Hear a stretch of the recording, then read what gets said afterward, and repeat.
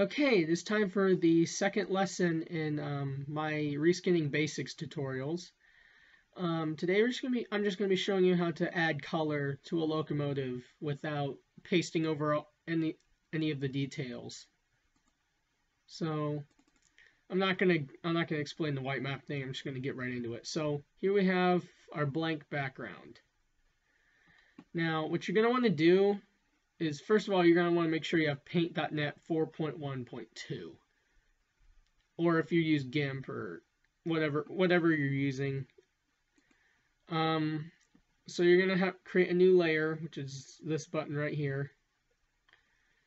So you have layer 2. Now you're going to go up to layers, click on layer properties, and you're going to set this layer to multiply. Basically what this will do is this will set it so that the color blends with whatever is currently underneath it. So we're going to zoom in here.